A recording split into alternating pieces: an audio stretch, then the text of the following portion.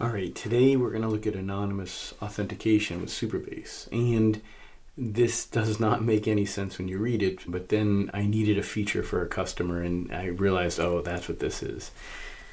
And I've built this feature before with other systems like Laravel, and it wasn't easy, but in this case, not only is it easy, but it's a great foundation for SaaS products and just pages you want people to use but have state that they can you can really work with in the back end. So I'm going to show a lot of that here.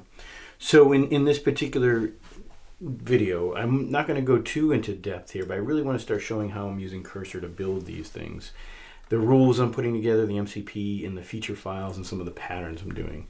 I'm just trying to get it to a place where Cursor really is for me doing the coding. Whether it's Lovable or other tools, we hit these walls and it's just sometimes hard to get around them. Or it makes something that's hard to deploy. So what I'm really fine-tuning here is how do I make Cursor build the things in a way that makes sense to me, that is easy to deploy, that the AI can really do, which is one command. And it's getting close, and I'll come back to that later. In this case, I'm just going to use Auth, anonymous Auth, and we're just going to build it or show a quick website, and that website will use this, and you'll kind of see how it benefits and how it works. I won't go into details of this video, but really what's going on here is some cool stuff because, again, we're using real-time sockets or real-time events in Supabase, and then N8N is doing some stuff in the background to transpose meeting notes. But again, it can be a template for almost anything you can imagine: file uploads, chat, documents, URLs that you want to go get. It's kind of like this bigger picture pattern here you could do, and I'm going to start adding to this so you can see how this can grow into a multi-purpose kind of interface.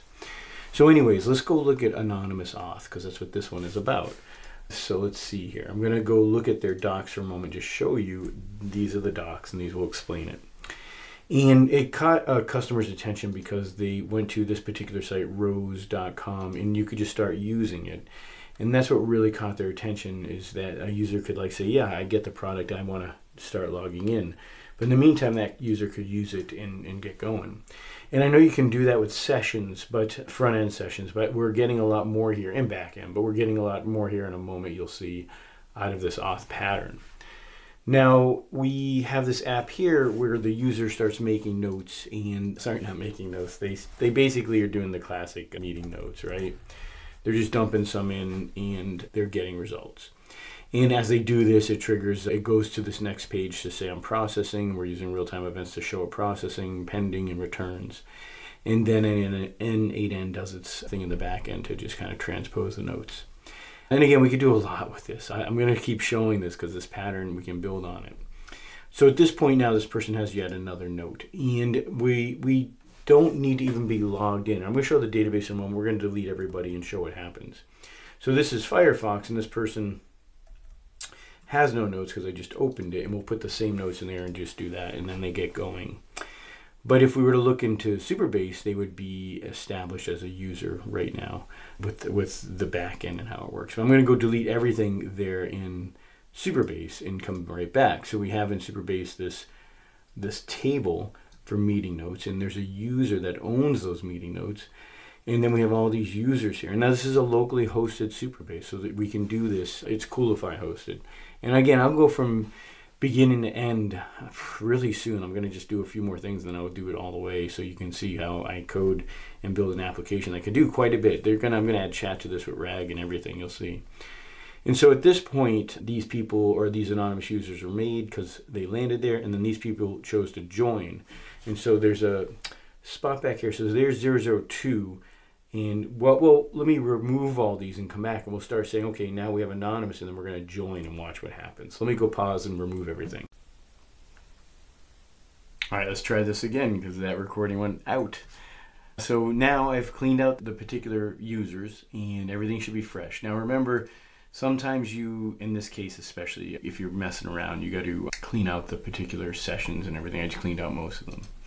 So now when I reload this browser, I have no notes obviously because I deleted them all. But more importantly, we now have a user who's anonymous, okay?